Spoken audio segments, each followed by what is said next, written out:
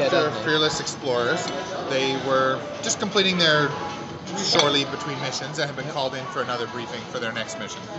Nicely repaired ship, or maybe a new one. Robert's going to be the GM on this one.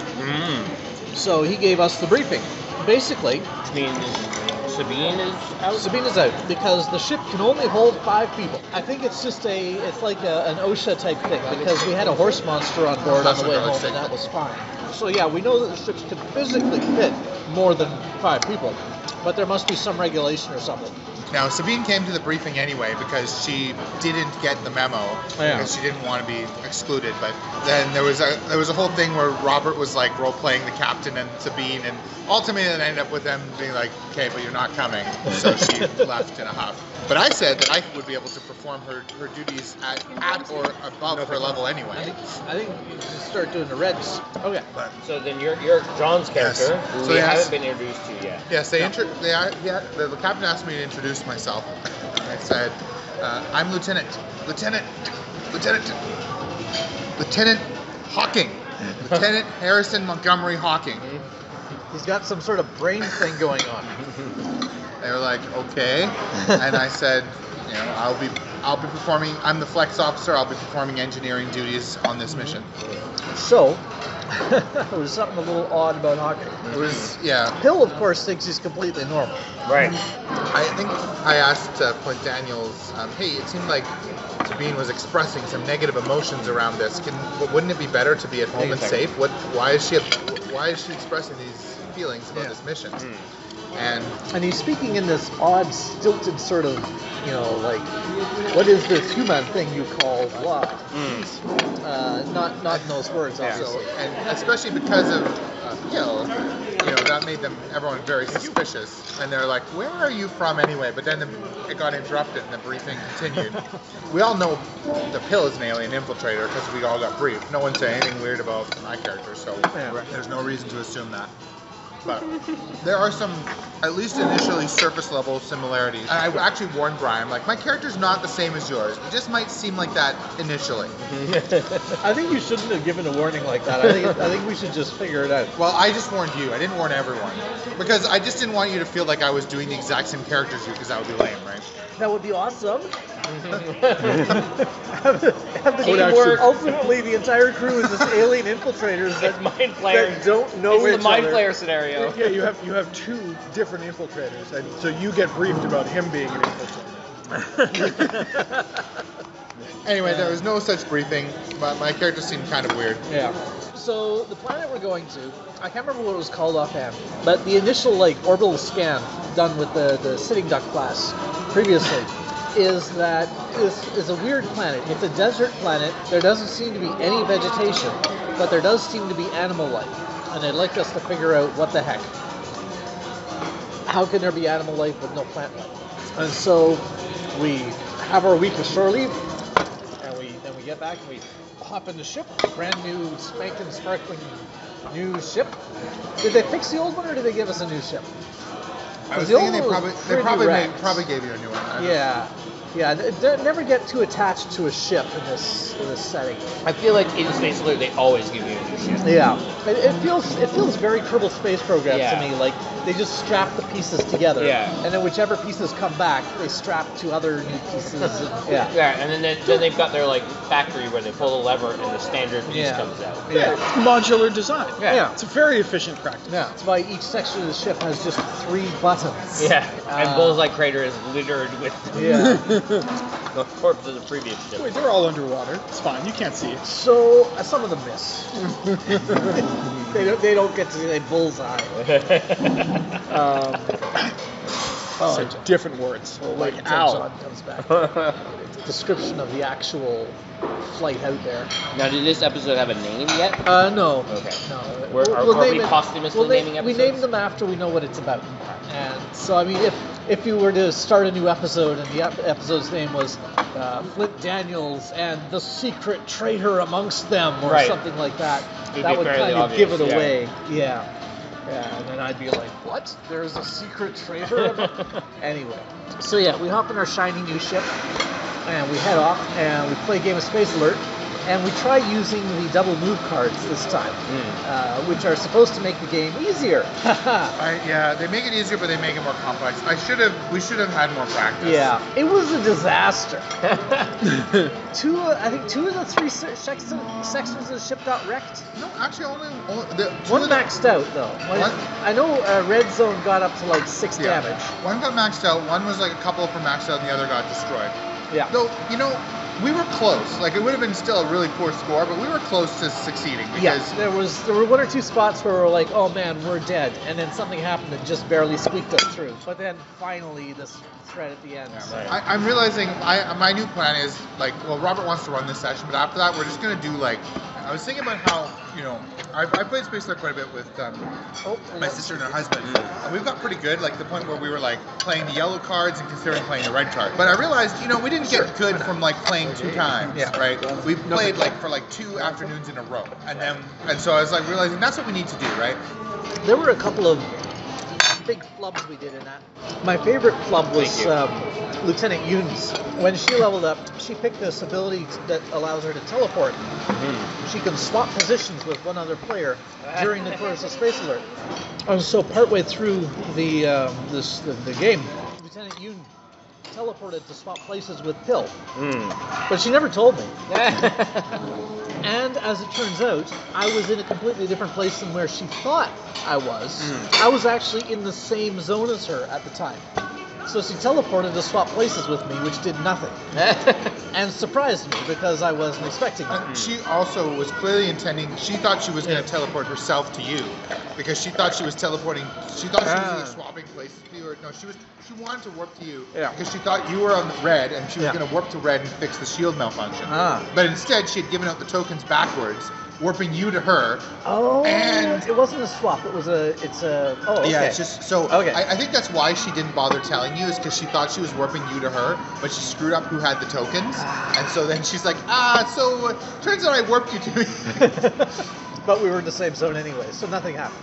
Yeah, but unfortunately it meant she didn't fix the shield malfunction. Right. Which is, like, there's so many things, like, if we had fixed the shield malfunction, we wouldn't have died. If we had fired, if we hadn't got that, if someone had wiggled the mouse, so we didn't get out of sync and screw up when the pulse cannon shot the maelstrom, we wouldn't have died. Yeah. There's another thing there, like, there's just, and there, it's like, and we shot, it had like 1 hit point when it hit its head, we wouldn't have died. Yeah. But it's just nothing. A whole bunch of things that were just one step away from actually surviving. We just need practice, because I think, I think you should just keep playing and get good over the course. Like, the problem right is, now, you and your characters are about as good.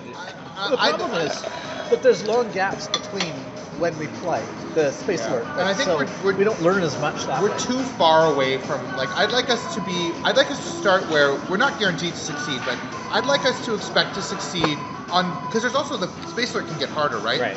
On the white cards, I would like us to be at a place where we're succeeding 2/3 of the time when the game starts. We're clearly not there. And so that's where I want to get to, so that it feels like we're not just constantly being beaten down. Maybe just each week play one practice game, because then you keep up the skills. Yeah, maybe. But I found, like, playing back-to-back games really helps. Yeah. Because then you say, like, in this we had lots of things like, this is where we screwed up. Like what we needed. So I jumped in, because I played this many times, and I was in the blue zone, so I took charge of the blue zone. I'm like, okay, I'm doing this. Shannon, or who can come to the blue zone? Shannon said I can. Okay, Shannon, you do this.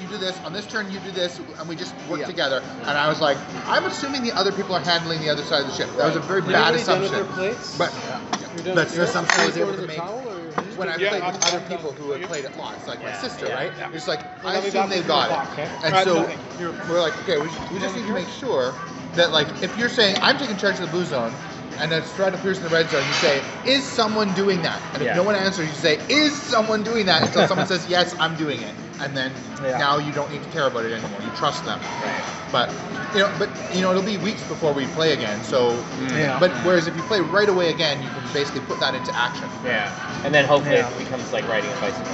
Yeah. Like when you go back and play with your sister, it's like, I haven't played with her for a while, but I actually, this was the first Space Alert game I've played in ages, and I definitely found it was like, there was like some things I forgot, but it was very much like I still had the knack of like, jump in, take charge, I'm the blue zone. Right. You find someone to help me. Let's you know, and you tend to pair up. That's what I find, right? Like and it's not always the same pairings. It's just kind of random who can be where. Yeah. And it's just like in this game, I might be paired up with Frank. Frank and I are a team almost the whole game. Yeah. And I assume that you guys are dealing with the red zone. The difficulty with I was having with that sort of thing, I was sort of like trying to do that a little bit, but we were using the double move cards, and there were an awful lot of times when I needed to press a button, and the only way I could do it was to press a button and then move somewhere. And so it scrambles your ability to focus on one thing. And I'd forgotten that about the double move cards. In my mind, they just made the game easier, but slightly more complicated. But actually, they do make the game easier. The missions that have the cards actually have more threats in them because it's easier. But they require a higher level of skill, so I should have practiced till we were good with the normal cards and then introduced them. But I forgot that they added hardness as well. Yeah, so anyway, we did not succeed. We crash landed, which was actually what Robert wanted anyway. Right. So now he didn't have to stack the deck against us. Right. we just crash landed. He just watched and was like, And actually, we were playing on an easier setting than we should have because we weren't playing with unconfirmed reports. Yeah. So I feel like we kind of had the rude awakening that you usually have when you play Space Sword on the you play it on the practice missions, and it's like, oh yeah, you know, we kind of got this, and then you play a real mission where there's like 3 more threats, and you're like, everything is, how can I? Yeah. But yeah. Anyway, so crash landed. Bits of ship pitter patter into the desert. Yep. And we crawl out of the wreckage. What is this planet called? I can't remember what it's called. Remember. Yeah. I think it started with a G. So yeah, we all We'll start. call it Gordonia. We all start with an injury because the ship crashed. Right. And so of course everyone crowds around Dr. Yoon, going, "Help me, help me!" Yoon. Except of course Pill, who doesn't have medical injuries. Right. He's not injured to such a degree that he requires medical attention. Right. However, he did have an injury. So he went to Hawking, the engineer. Right. Guys, I'll be back with the machine if we need it. There you go. Yes. Went to the engineer and told him, you know, that I have an embarrassing injury Yes. that the doctor cannot address. Right. I am leaking. I have a prosthetic bowel. And what I imagine the injury was I was leaking water. Right. You know, my environment chamber had been punctured, Right. so I was leaking water, and it's a desert, so we got to get that fixed. Right. And I was like, what does a human have inside their abdomen that contains fluids that could leak? Right. A bowel. Yeah. So I have a prosthetic You're holding your bowel. side. Yeah, it's like I have a prosthetic bowel. It's leaking. And it's leaking.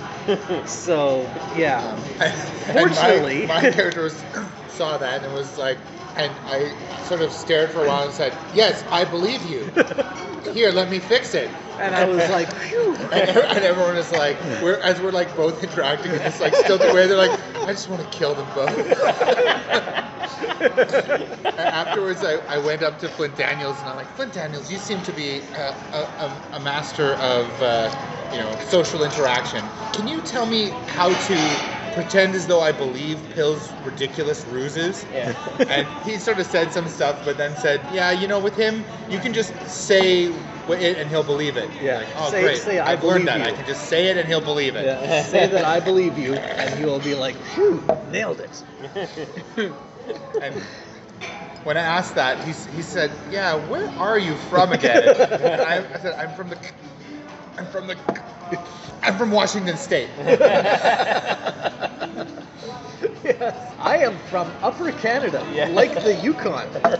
Yes, now it's established. Because I told someone else that I was from Upper Canada, Right. and they were like, "What, like the Yukon?" I was like, "Yes, like the Yukon."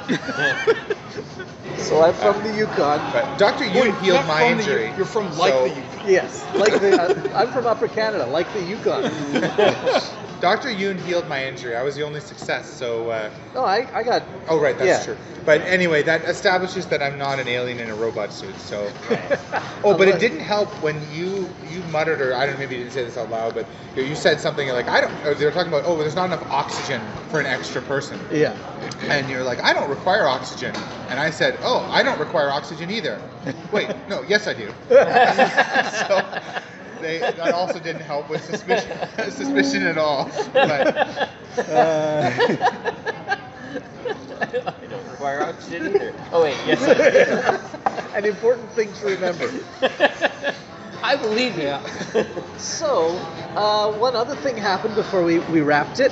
One particular pile of wreckage from the ship was making noises like there was an injured woman in there. And it turned out that Sabine had stowed away. Stowed away. So, yeah. No, it's fine, thanks. So, yeah, Robert put his PC in anyway. Yeah. And so she was kind of apologetic. She sort of felt like it was somehow her fault, though it really wasn't. But yeah, she was badly injured. So she had to stay behind at the ship because she was like pinned in some wreckage. So She's going to repair. She's left her there. I think we pried her out of the wreckage. Is she staying home to fix the ship? Is that the idea? yeah, she's Yeah. staying back to fix the ship. So she's not really coming on the mission, but Right. What Robert are you has doing arranged here? it. I stowed away. Well, guess you're not going anywhere now. Your injury is you have a ship lying on top of you. Yep. You haven't been able to fix it, so... You work on regrowing those legs. We'll see you soon. So yeah, and then that's pretty much where we ended. We did do some quadcopter scans of the surface, and he described the environment. The planet has a ring.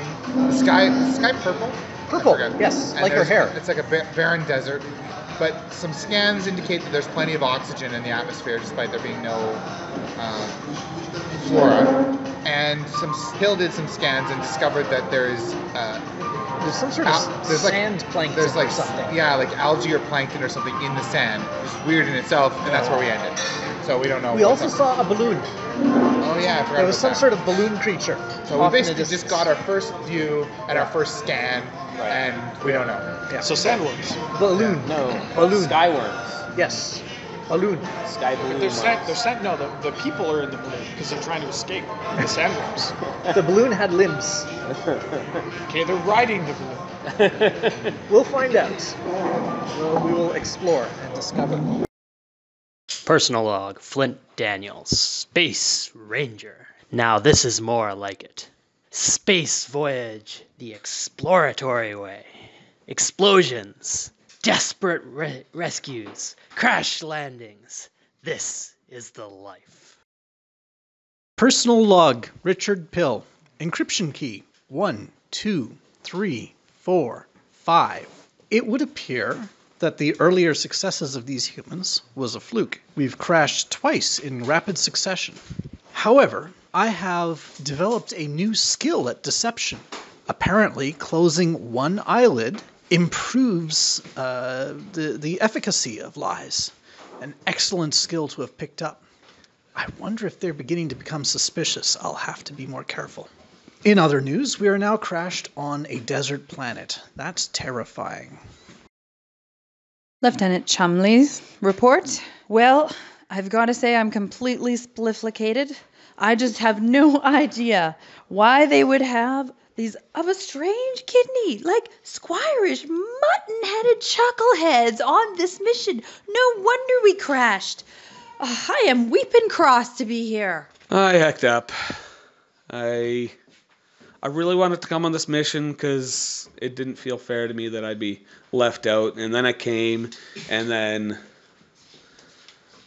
I screwed everything up by not actually participating in the fight against the threats in space. But I probably would have made it worse if I did. And yeah, this sucks. We're in rough shape now, but this planet is weird. It's a wet desert with like water on it. That's weird. The sky is nice. It's the same color as my hair. I'm gonna keep my hair like this while we're here because that's cool. Medical officer's log number 6. I regret to inform that almost all of the crew members are injured. It's not a good way to start a mission. I was able to mend Chumley, and so he's okay. And also I was able to provide adequate first aid for, what's his name? The guy that's here instead of Sabine. This Hawking guy, I mean, he thinks he can come replace me, this Getsky over here, and he practically has the same last name as, well, my family, my dad. And he's an engineer, conveniently, and then they don't want me coming on the mission. Screw this. Flex Officer's personal log. It is most unfortunate that our first mission has met with failure. I feel that this is mostly due to the other members of the team, but I will keep that in my own personal log. Fortunately, this doesn't bother me nearly so much as it will later.